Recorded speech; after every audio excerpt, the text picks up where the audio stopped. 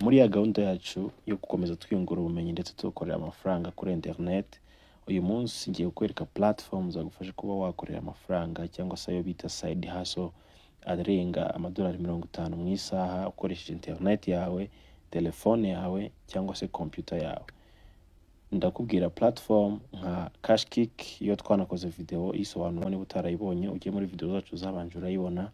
Ndakubwira platform nka Fiverr, hari platform nka Upwork, ariko uyu munsi tugiye kwibanda ndetse tunavuge kuri platform nka Upwork. Niba ari ubwa mbere cyangwa se warusanzwe uzizi ariko utazi uburyo zikoramo, ndagusaba kureba ino video yose ukayirangiza kugira ngo ubashe gusobanukirwa imikorere ndetse n'uburyo wabyaza umusaruro aya mahirwe. Niba hari ubumenyi ubwo ariko bwose ufite ku kintu icyo ari cyo cyose, ikintu icyo ari cyo cyose runaka waba uzi cyangwa se waba washobora gukora, iyi video ni yawe, ntugende utayirebye. Niba uri mushya hano, kore subscribe, ujye muri comment icyo tumvise ugisobanuze, ndetse ube wanatubwira n'ibindi twazagufashamo muri video zacu z'ubutaha. Iyi video nuyireba ukayirangiza biraza kugufasha ko turajya kuyirangiza ibintu byose bamaze kubisobanukirwa, ndetse nawe ushobora kuba watangira gukorera amafaranga kuri internet. Urazamo hano muri browser yari yose ukoresha, yaba ari Chrome, wandikemo ijambo upwork.com. Numara kwandikamo upwork.com, irafunguka hano, irafunguka gutya.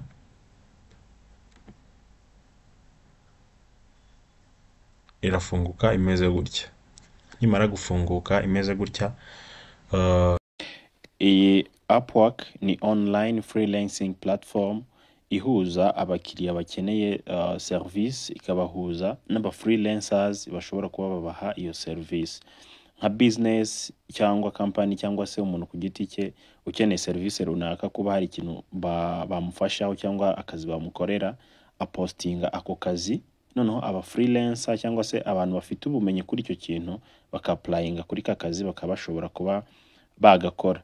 Nk'urugero, nk'umuntu ashobora gupostinga ati wenda se nkeneye umuntu wamfasha kuba nafata aya magambo cyangwa se document iri muri PDF akayinshyirira muri Word, cyangwa se kuba yankorera translation aya magambo ari mu Cyongereza akanshyirira wenda se mu rurimi runaka, cyangwa se nkeneye umuntu wankorera ifoto, umuntu wankorera thumbnail ya YouTube, ibintu nk'ibyo byose. Noneho abantu aba freelancer bafite ubumenyi kuri ako kazi cyangwa se kuri iyo post runaka baka-applyinga baka-applyinga kuri ka kazi, bakaba bakamukorera online. Nuvuga ngo ikorera ku isi hose, aho umukiriya yaba ari hose cyangwa se aho umu freelancer yaba ari hose ashobora kuba yakora, ndetse akaba yaka-applyinga kuri ka kazi yaba ari qualified kuri ko, akaba yagakora akahembwa amafaranga ye. Nuvuga ngo iyi ni platform ushobora kuba wakoreraho amafaranga arenga amadolari 30-50 se mu isaha imwe, bitewe n'umwanya ndetse na internet ufite ndetse n'ubumenyi ufite, kubera ko haba hariho akazi gatandukanye, hariho abatanga akazi batandukanye. Ubwo buri wese muri field ye yisangamo ndetse akaba ashobora kuba yakorera amafaranga. Iyo rero uje muri browser yawe ukandikamo ijambo upwork.com, urahita urayibona irafunguka imeze gutya. Noneho tugiye create account, uraza hano kuri sign up. Mara ukanda kuri sign up, urabona ko ifunguka ikwereka I'm a client hiring for a job, cyangwa se I'm a freelancer looking for a work. Ahangaha kuri client hano habanza niho umuntu ushaka gutanga akazi cyangwa se umuntu ufite ibyo ashobora kuba yakenera ko bamufashaho, niho anyura kugira ngo yuzuze claim account cyangwa se yuzuze form azajya abasha gupostingaho akazi afite, abe yabona abanyabireka bamufasha. Aha twebwe rero ko turi gushaka akazi, turaza hano kuri a freelancer looking for a job. Iyo usanzwe ufitemo account, uraza ugahita ukirika hanga kuri login, ugahita winjiramo ugashyiramo email yawe na password. Ariko twebwe tugiye kuri account dutangire bushyashya. Uraza ahangaha, numara guklikaho hano barahita bakwereka apply as a freelancer. Noneho uhituza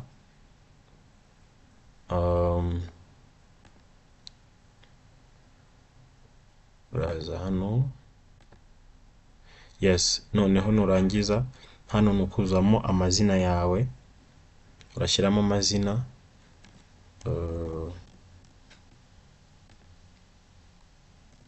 wenda twifata amazina ayo ari yo yose, uraza hano wandikemo Paint Box TV, iryo zina rya kabiri, nurangiza uzemo hano, uzemo email yawe, shyiremo email, numara gushyiramo email urakiriya password,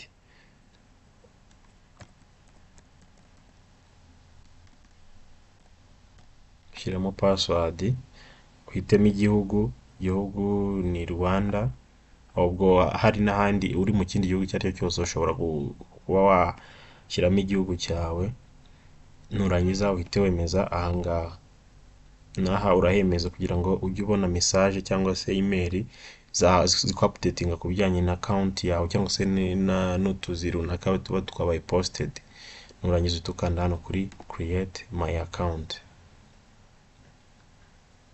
yategereza.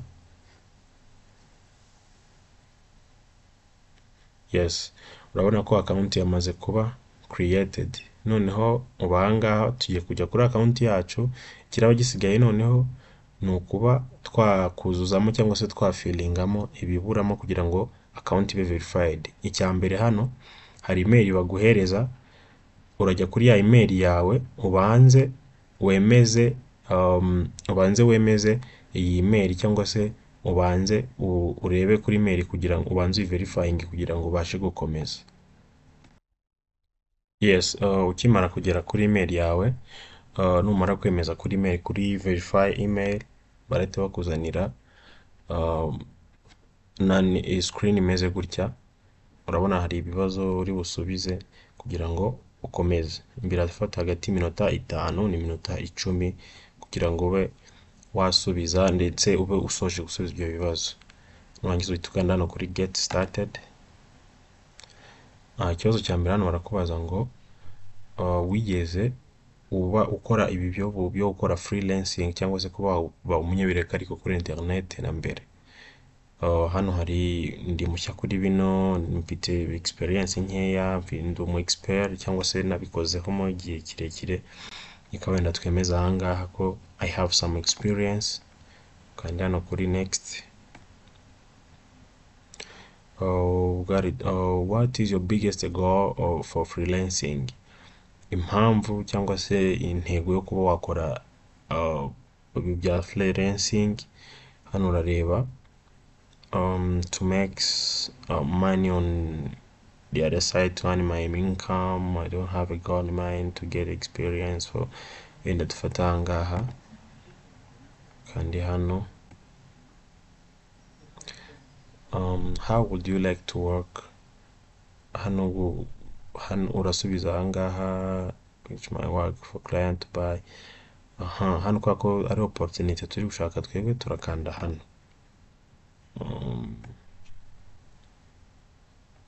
Okay, hano rero tugeze noneho turi kugenda twuzuza create hano kugira ngo tubashe kuzuza profile yacu cyangwa se tubashe gutanga amakuru yerekeranye na account yacu. Hano naho ibintu byo tugiye kuzamo birafata hagati y'iminota 5 n'10.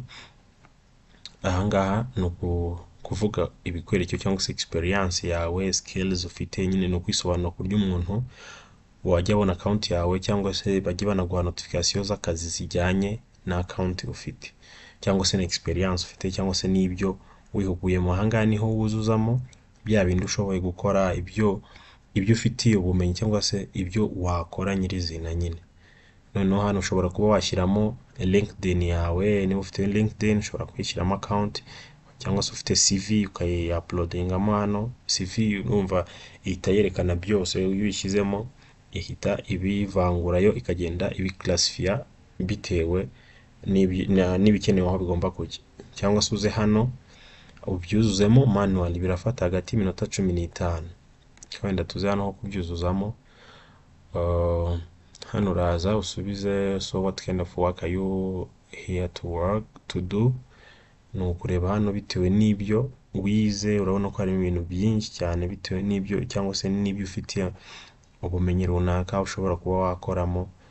Wenda mpitemo IT and networking, ukaza hano ukarebamo mu birimo hano, ugaselectingamo ibyo ubona washobora cyangwa se ibyo ubona wakora, ugahita ukanda next. Tukaza hano kuri experience, ibyo ni ukuvuga ngo ni experience ufite muri ibyo bintu. Urakwadinga iyi ngiyi ugashyiraho iyi bitewe na bya bindi twaselectinze mbere, ugahitamo hano, warangiza ugakanda next. Noneho hano ni ukuvuga ni ugushyiramo title. Wenda se ushobora gushyiramo wenda uti IT engineer, kubera ko twebwe twahisemo ibyerekeranye na IT. Ukaza hano, ngo ni title ufite, ukaza aha ngaha ni ukwadingamo experience yawe. Ushobora ku uploadinga nka document birimo wenda, cyangwa se ukaba uretse kubyuzuza ugakanda hano kuri skip now. Ibi ni education cyangwa se amashuri ufite, iyo ufunguye naho barabikwereka ibyo wakuzuzamo. Urabona nka hano bahita bakwereka ikigo wizeho, degree ufite, ibyo wize byose ukagenda ubishyiraho. Reka twe dukomeze. Ukaza aha ngaha kuzamo indimi ushobora kuvuga, ukaza iyo uza hano kuri add a language, urabibona hano ugenda wuzuzamo selecting ururimi, level uriho, yaba mu kuruvuga cyangwa se mu kurwandika, nabyo ukabishyiramo ugakomeza. Noneho iyo umaze kuzuza profile yawe, ibyo bagusaba byose, uhita uzakora account, ugasanga account yawe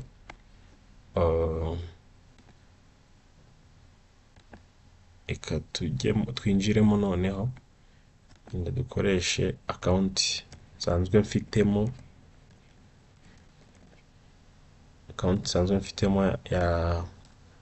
namaze gufilinga byose kugira ngo tudatinda.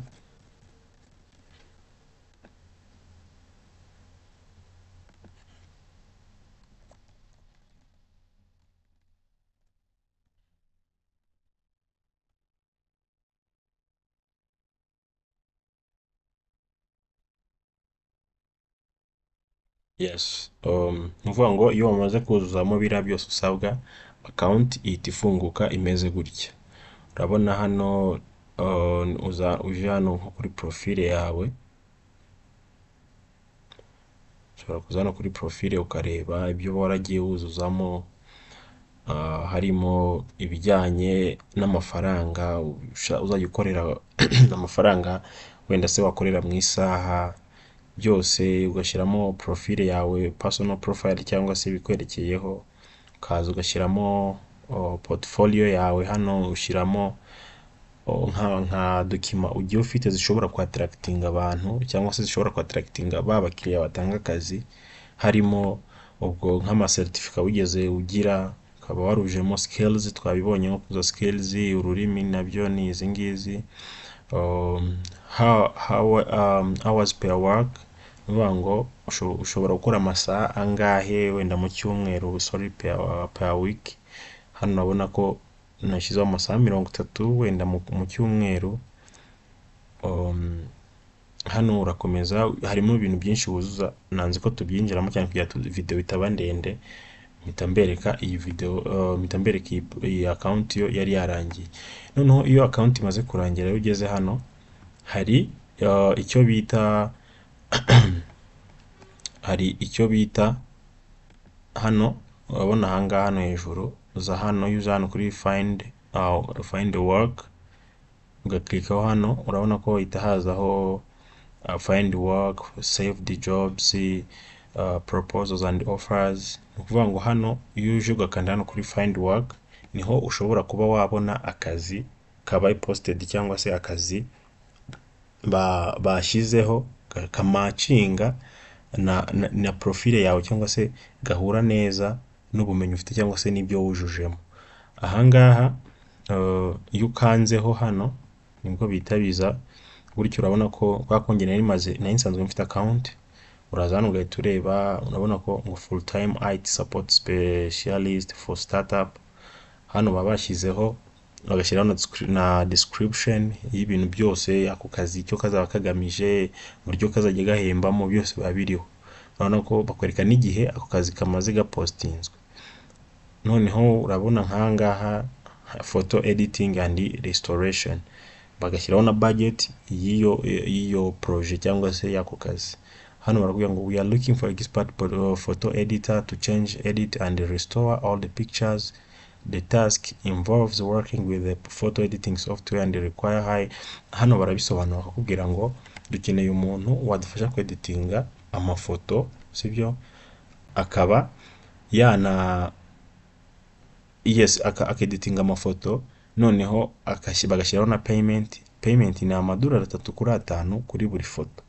Urumva nta kazi buri wese ashobora kuba yakora, akazi ko kweditinga amafoto.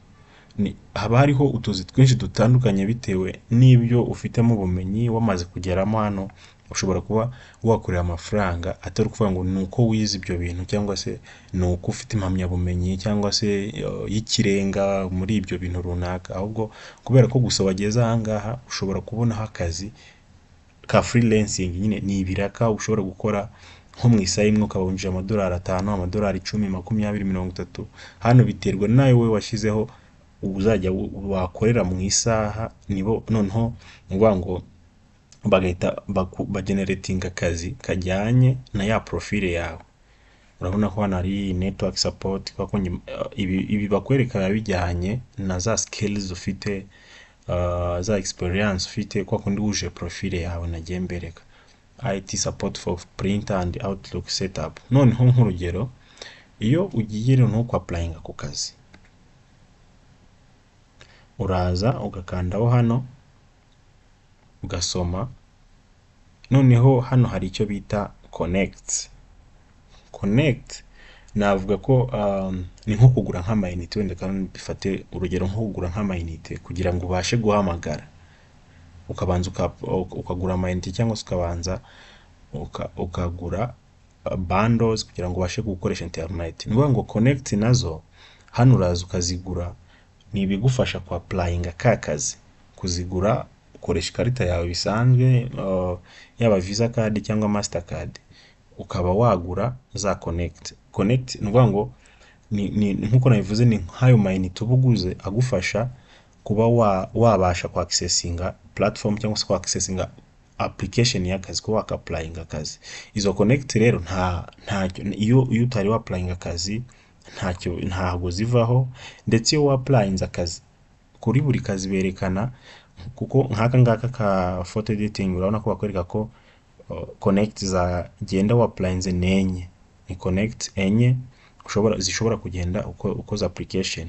Ahangaha rero nuvuga ngo iyo wa applying za connect enye, wenda kuri aka ngaka connect enye zavaho, ariko kuvaho ntago bivuze ngo nudasubizwa cyangwa se uwo applying usaba akazi nataza kucekinga wenda ngo agusubiza kugira ati ntibyakunze cyangwa se akazi bagatwaye, za connect zawe zirongera zikagaruka.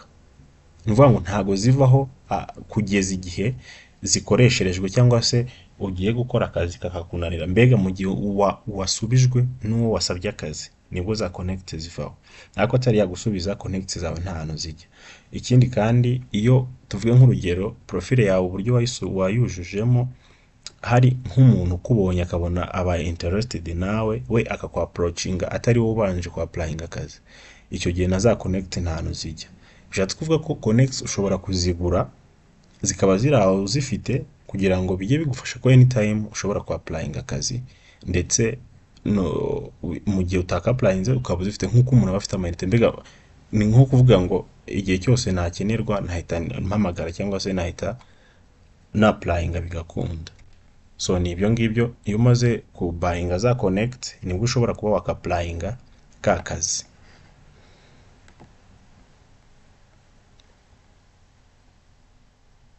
Ahangaha iyo uje mugenda ureba ibintu byose biba birimo, uraza ukareba. Wenda tugiye muri connect, ahangaha ugiye mu kubuying connect urabona ko bakwereka izo ufite uraza ahangaha kuri buy, uze kuri buy connect. Ku buyinga connect urabona ko bakwereka ko connect 100 zigurwa amadolari 15. urumva kamwe ntabwo ari amafaranga menshi. nk'iriya nka kariya kazi twari tubonye ko kukapulayinga aho bitwara connect 4, sibyo? None imagine ufite connect 100 havuyeho enye wenda kandi urakapulayinga havuye 3, muri utwo tuzi wenda uri bwapulayinge tubare ko wenda hari bugende connect 20. Uko biri kose muri izo connect 20 nuzapulayingisha mu kazi, ntago zose niyo zanagenda, ntago haburamo byibura nk'utuzi nka tungaye nka 2-3 uri buze kuba waba approved gukora cyangwa se wakemererwa gukora. Ukaba ushobora gukora ku kazi ukinjiza amadolari 30 mu isaha imwe cyangwa se amadolari 50 mu isaha imwe, biterwa buri kazi kaba gafite details zitandukanye cyangwa se n'amafaranga atandukanye ako kazi bashobora kuba bagatangiraho. So ndakeka ari ibyo ngibyo rero, ibindi byose twagira tubyinjiramo birambuye. Hari ikibazo ushaka gusobanuza cyangwa se hari ibyo utumvise neza, unyandikire muri comment cyangwa se ujye kuri TikTok yacu, link iri muri description, utwandikire DM turagusubiza. Ntibagirwe kugenda ukoza subscribe, comment, share ndetse na like kugira ngo n'abandi babashe kubona aya mahirwe.